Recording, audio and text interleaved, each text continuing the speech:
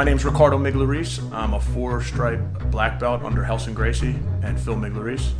I met Joe Pyfer when he was just yay big. He was about 5 years old. He came in, I think, in one of the Grappler's Quests, and his father was training, and he used to come in with his father all the time. And the day I met him, man, that kid was so polite. He was just in awe to be there. It was the first time I saw like a little kid actually wanting to be in a gym, you know, doing some work. You know, usually they're looking for things to play with, but he actually wanted to like step on the mat, do the takedowns, do it. He just basically grew up in the gym. His dad, I know, was a boxer, so his hands were already good when he walked in at 5 years old. So Balance Studios started 2002.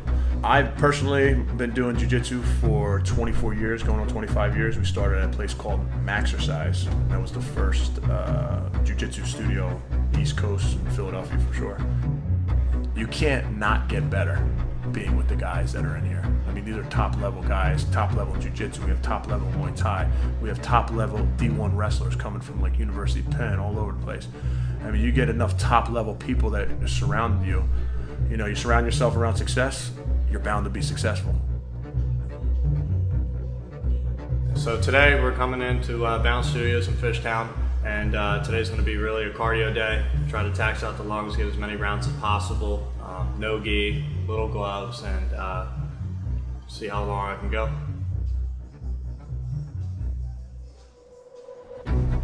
I think it's honestly one of the truest forms of friendship. You know, practice killing your friends, and then you hang out afterwards, and you guys are like, you know, care about each other. You can say it's similar in other sports, how there's physical sports and like football and wrestling and hockey. Guys become good friends and they build lifelong friendships. It's no different in MMA. The only difference is how people look at fighting. We don't look at fighting, you know, we're fighters. We don't look at fighting as something so barbaric and violent. We look at it as like, this is part of life. You know, we love it. It's a good stress reliever and we have fun. You know, it's my hobby. We've developed as professional MMA athletes. So to us, you know, punch each other in the face and, you know, practicing killing each other and all that stuff is just for fun. You know, we were doing it to get each other better. We're doing it to make each other get stronger and toughen each other up at the same time. So Basil, I think I've known since I was 14. He's always been my #1 teammate that I feel like we always had the best wars as far as jiu-jitsu. It was always really intense. We always kept the intensity really high. He's my #1 training partner when I come to Balance Studios. He's a good friend and a great teammate.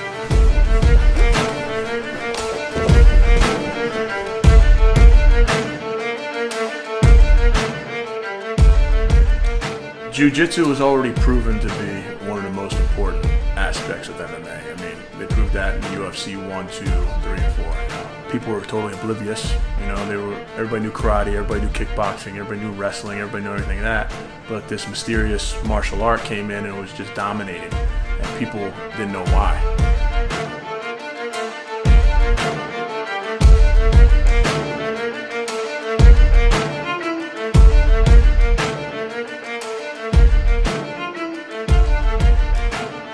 This sport is evolving into where it's wrestling and boxing, and it's really about positioning. And jiu-jitsu is all about maneuvering and leverage.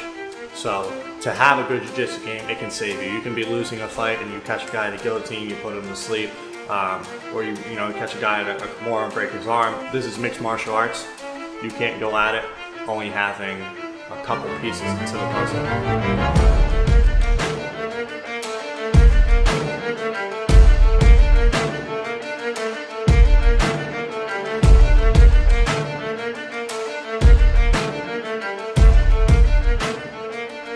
Brazilian Jiu-Jitsu, what it does in MMA is allow you to have a whole other spectrum of weapons that you could use, aside from just doing striking, aside from just being able to knock somebody out. You know, if somebody mounts you on the ground or you get somebody taken down and they're in your guard, what would you do? If somebody that doesn't understand it, they wouldn't know. But Jiu-Jitsu adds a whole other pocket to the game that you can choke somebody out, you can joint lock them, you can break their arm, you can do whatever you want, you can use transitions to get sweeps to get them on their back. So there's so many different things. It's just it helps open up your mind to understanding in every single position what to do, how to control a person, and get them to do what you want them to do.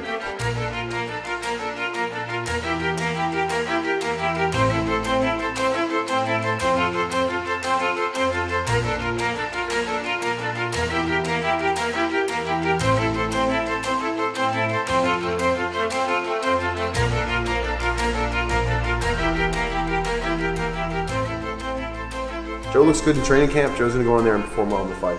I know I work my ass off, and I'm like, he matches my work ethic, if not surpass it. So I'm like, there's no way this guy cannot be in the UFC. He deserves